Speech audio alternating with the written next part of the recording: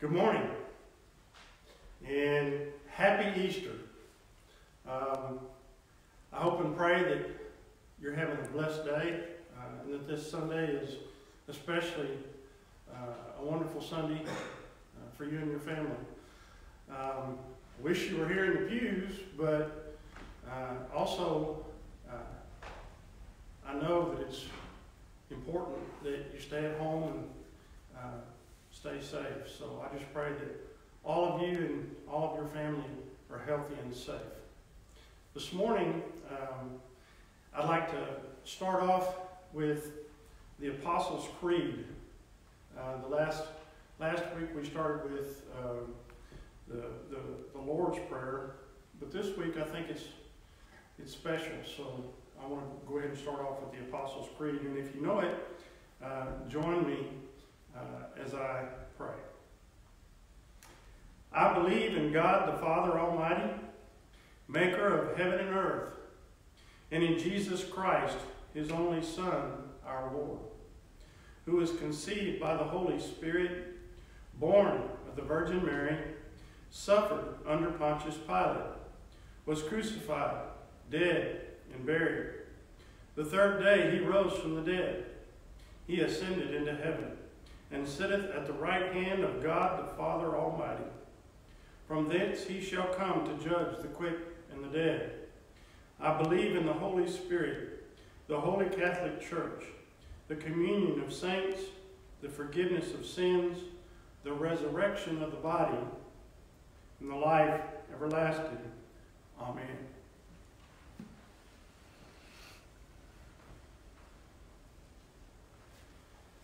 I want to remind you today that after the message, I'll be sharing Holy Communion with you. I guess I'm going to call it virtual communion because we don't have anybody here in the pews. But I would remind you that we have the liturgy for that on the website. There's a link to it. And on our Facebook page, there's also a link to it. And if you receive our prayer list, it's also on that. So there's several ways that you can find that liturgy, and I would invite you to join in with us. As I was praying about this message this week, the thought occurred to me, this is a special Sunday. It's Easter Sunday. But what does Easter mean? I've never actually looked in the dictionary and looked up the actual definition. And I was pleasantly surprised when I looked it up, and I'll share it with you now. Easter is the most important and oldest festival of the Christian church, celebrating the resurrection of Jesus Christ. Wow. The most important Sunday of the year. The most important celebration in the Christian church. Why? It's because it's the Sunday that we celebrate the day that our Lord and Savior conquered sin and death for all of us. What an amazing gift. We celebrate the day that Jesus Christ arose from the grave. So today I've titled the sermon, "The Lord is Risen." And our scripture comes from the Gospel of John, the 20th chapter, verses 1 through 18. That's John chapter 20, verses 1 through 18. And as always, I would invite you to listen with your heart, to listen with your mind, every time you hear the word proclaimed. Whenever you hear the word said aloud, it has power. It has power to change our hearts. It has the power to change our minds. It has the power to transform us and to become closer to God. So don't let anything distract that from happening. So hear what the Word has to say, what John tells us. Early on the first day of the week, while it was still dark, Mary Magdalene went to the tomb and saw that the stone had been removed from the entrance. So she came running to Simon Peter and the other disciple, the one Jesus loved, and said, "They have taken the Lord out of the tomb, and we don't know where they have put him." So Peter and the other disciple started for the tomb. Both were running, but the other disciple outran Peter, and he reached the tomb first. He bent over and looked in at the strips of linen lying there, but he didn't go in. Then Simon Peter, who was behind him, arrived and went into the tomb. He saw the strips of linen lying there, as well as the burial cloth that had been around Jesus' head. The cloth was folded up by itself, separate from the linen. Finally, the other disciple, who had reached the tomb first, also went inside. He saw and believed. But they still didn't understand from Scripture that Jesus had to rise from the dead. Then the disciples went back to their homes. But Mary stood outside the tomb crying. As she wept, she bent over to look into the tomb and saw two angels in white seated where Jesus' body had been, one at the head and the other at the foot. And they asked her, "Woman, why are you crying?" "They have taken my Lord away," she said, "and I don't know where they've put him." At this, she turned around and saw Jesus standing there. But she didn't realize that it was Jesus. "Woman," he said, "why are you crying? Who is it you are looking for?" Thinking he was the gardener, she said, "Sir, if you've carried him away, tell me where you put him, and I will get him." And Jesus said to her, "Mary." And then she turned toward him, and she cried out in Aramaic, "Rabboni," which means teacher. And Jesus said, "Do not hold on to me, for I have not yet returned to the Father. Go instead to my brothers and tell them, I am returning to my Father and your Father, to my God and your God." So Mary Magdalene went to the disciples with the news, "I have seen the Lord." And she told them that he had said these things to her. The word of God for the people of God. Thanks be to God. And you know, we read these words, and sometimes it's kind of hard to imagine what was going on during those 3 days. And sometimes it's just kind of surreal, kind of hard to believe. But I would invite you to, if you haven't seen The Passion of Christ, the movie, I would invite you to see that, because it really gives you a detailed experience. My family and I watched it last night, and just as I sat there, as I saw the tears, as I saw the pain, it gave me a better understanding of just how brutal, but how important everything was that happened to Jesus that weekend. The disciples' pain had to have been excruciating. I mean, you think about it. They'd been with Jesus for 3 years. They'd heard him talk. They'd heard him speak words that were wise and that meant something. They'd heard him speak the truth, speak God's wisdom. They'd seen him love people that nobody else did. They'd seen his love in person. They felt his love. They'd experienced his grace. And now, it seemed like everything was gone. And they didn't know what to do. Jesus even tried to prepare them for it. I mean, he told them several times.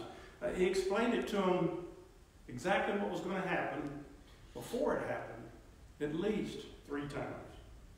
In Matthew chapter 20, verses 18 and 19, Jesus told them, he said, "The Son of Man will be betrayed to the chief priests and the teachers of the law.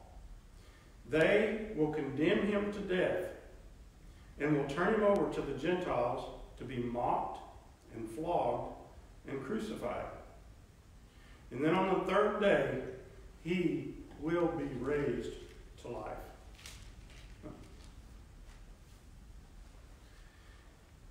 And then just before he was betrayed, in John chapter 16, verse 20, he said to them, he said, "Very truly I tell you, you will weep and mourn while the world rejoices.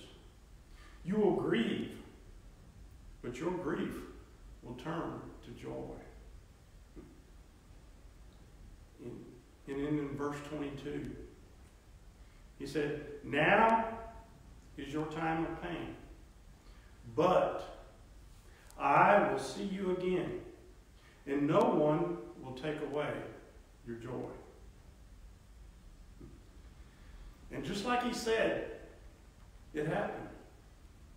On the morning of the 3rd day, everything changed, just as he said it would. Mary Magdalene went to the tomb that morning, and when she got there, the Lord's body wasn't there. I can't imagine how she must have felt. But immediately, she turned around and she ran back to tell the disciples. And when she told them, they couldn't believe what they heard. So they did the same thing. Immediately, they ran to the tomb to find out for themselves, to make sure what was going on. And when they got there, Jesus' body wasn't there. But the tomb wasn't empty. There were strips of linen and a burial cloth laying there where Jesus' body had been. The linens that had been wrapped around his body and the cloth that had been wrapped around his head were still in the tomb. Now that's significant. It's significant for 2 reasons. First of all, grave robbers were common in those days. I mean, they would break into tombs and steal the bodies. Evidently, there was some value to the linens and things that were on the body. But if a grave robber had gone into the tomb and taken his body, why would they have taken the time to unwrap it?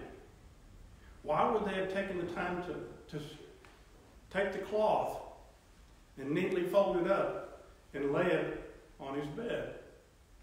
Doesn't make sense.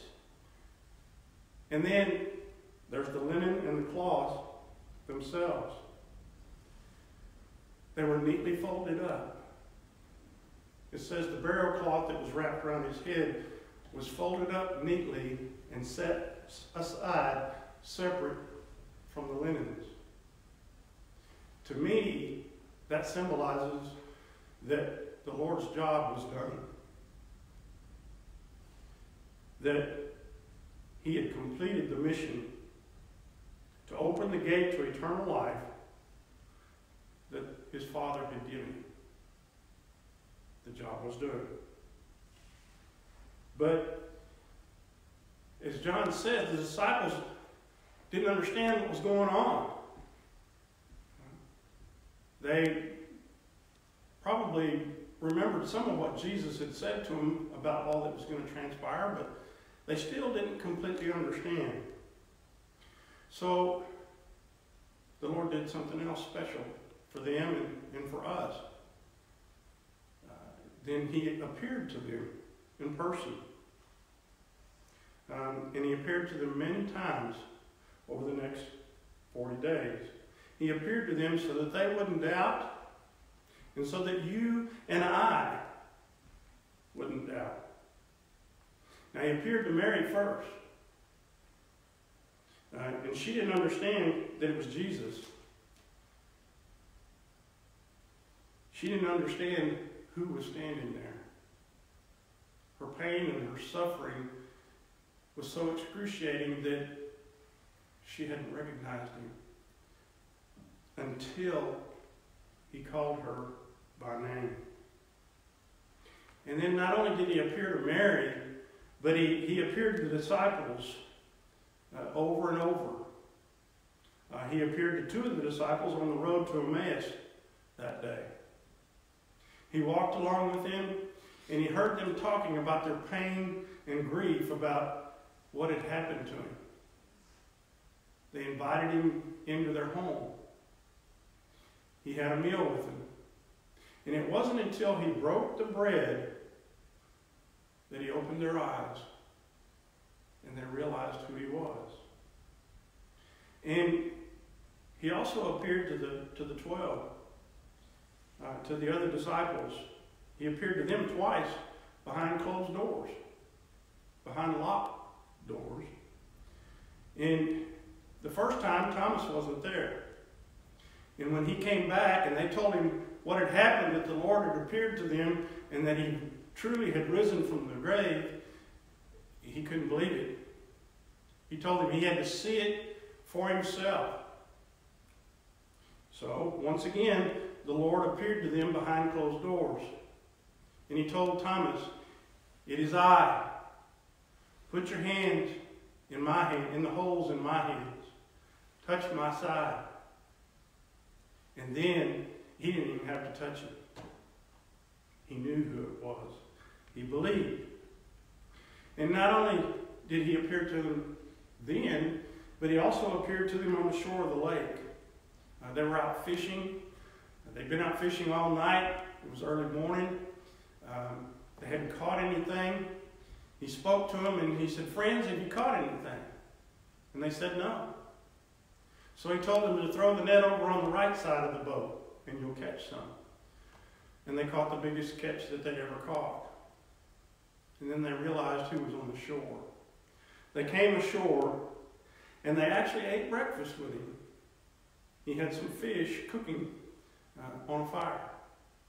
And he restored Peter because Peter had denied him 3 times.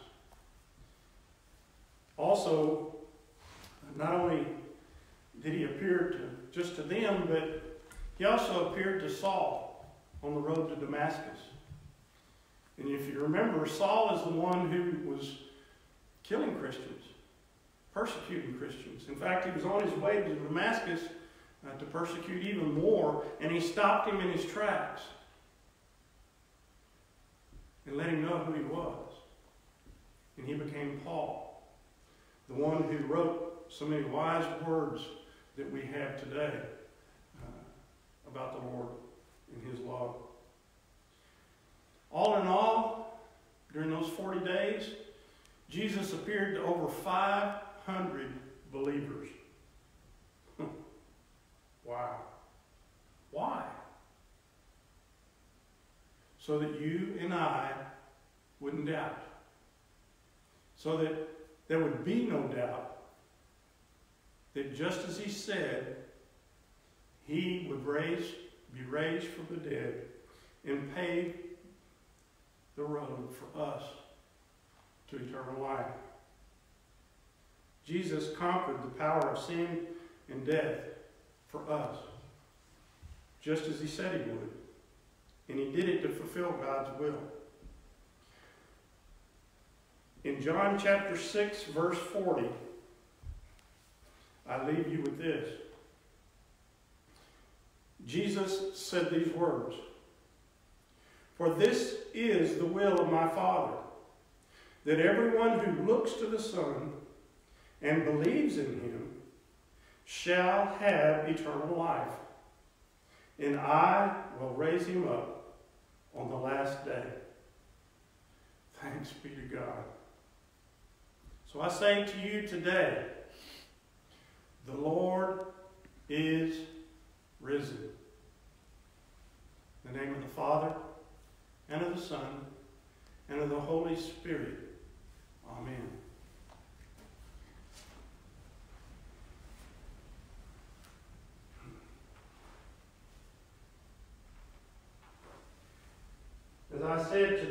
very special day. It's a day when we remember all that the Lord has done for us. And I would like to share Holy Communion with you now. If you don't have the liturgy, please follow along. And I hope and pray that this blesses you in a special way. So let us begin. Christ our Lord invites to his table all who love him, who earnestly repent of their sin and seek to live in peace with one another. Therefore, let us confess our sin before God and one another. Merciful God, we confess that we have not loved you with our whole heart. We have failed to be an obedient church. We have not done your will. We have broken your law. We have rebelled against your love. We have not loved our neighbors, and we have not heard the cry of the needy. Forgive us, we pray. Free us for joyful obedience. Through Jesus Christ our Lord. Amen.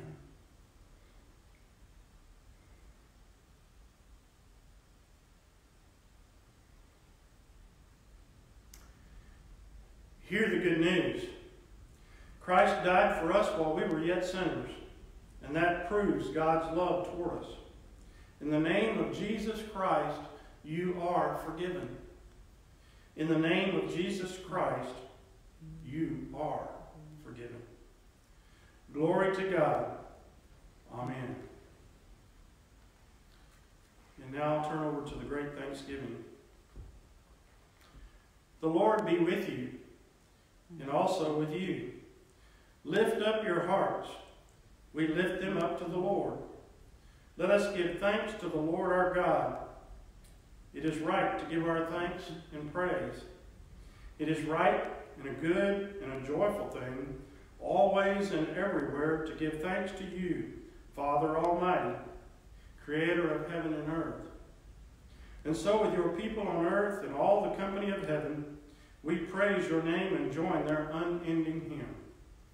Holy, holy, holy Lord, God of power and might, heaven and earth are full of your glory. Hosanna in the highest. Blessed is he who comes in the name of the Lord. Hosanna in the highest. Holy are you, and blessed is your Son, Jesus Christ. By the baptism of his suffering, death, and resurrection, you gave birth to your church, delivered us from slavery to sin and death, and made with us a new covenant by water and the Spirit.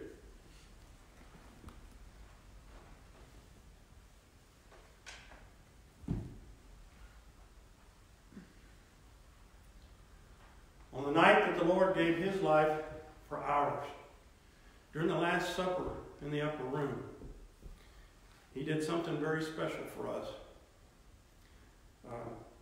He took the bread from the table.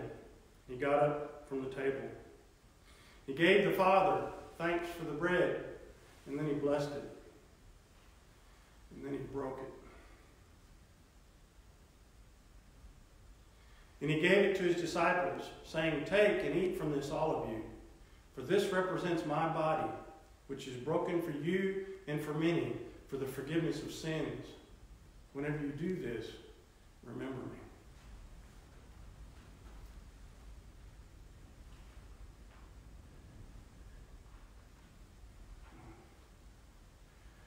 And when the supper was over, again the Lord arose from the table. He took the cup, and he gave the Father thanks for the cup, and he blessed the cup. And then he gave it to his disciples, and he said, "Take and drink from this, all of you, for this represents the blood of the new covenant, my blood, which is poured out for you and for many for the forgiveness of sins. Whenever you do this, remember me."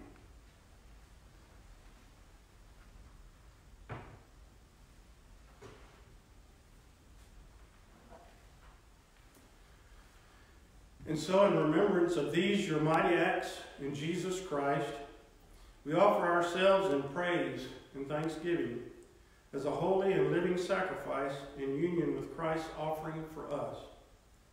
as we proclaim the mystery of faith. Christ has died. Christ is risen. Christ will come again. Pour out your Holy Spirit on us gathered here and upon these gifts of bread and wine. Make them be for us the body and the blood of Christ, that we may be for the world the body of Christ, redeemed by his blood. By your Spirit, make us one with Christ, one with each other, and one in ministry to all the world, until Christ comes in final victory, and we feast at his heavenly banquet. Through your Son, Jesus Christ, with the Holy Spirit in your holy church, all honor and glory is yours, Almighty Father, now and forever. Amen.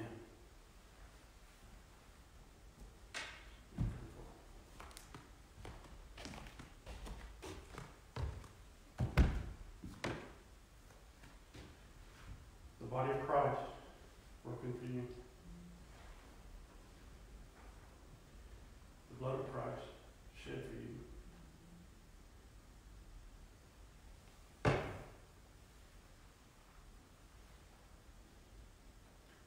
body of Christ broken for you. Thank you, sweet Jesus. The blood of Christ shed for you. Thank you, sweet Jesus.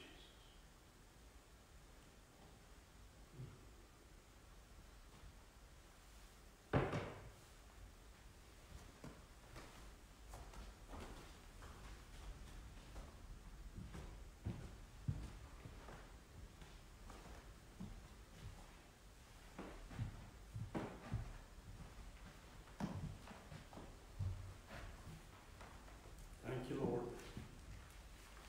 Thank you, Lord, for your love. Thank you, Lord, for your grace. And thank you, Lord, for your word. So, I hope and pray that you've been blessed by this service today. I hope and pray that the Lord blesses you and your family and keeps you safe during these unusual times. And I look forward to the day that we're able to get back together. If you feel led to send in an offering to the church or send in your tithe, there's a couple of ways that you can do that. Our mailing address is P.O. Box 583, Mertzon, Texas, and the zip code is 76941. Or you can put it in an envelope and drop it by the office. Or if you come in and the office door is closed, you can put it in the secretary's box. Those are a couple of ways that you can give an offering. Also, if you have any prayer requests, we'd like to pray for you. We do have a prayer team, and you can send those prayer requests. You can email them to prayer@fumcmertzon.org. That's prayer@fumcmertzon.org. Or you can email them to me personally, and that's pastor@fumcmertzon.org. So today, as I have been the past weeks, I'd like to leave you with one more scripture. And it's a promise that Jesus gave to the disciples, but it's also a promise that Jesus gives to all of us. And it comes from the Gospel of John, the 14th chapter. And it's the 1st through the 3rd verse. So hear what Jesus has to say to us. Do not let your hearts be troubled. You believe in God. Believe also in me. My Father's house has many rooms. If that were not so, would I have told you that I'm going there to prepare a place for you? And if I go and prepare a place for you, I will come back and take you to be with me, that you may also be where I am.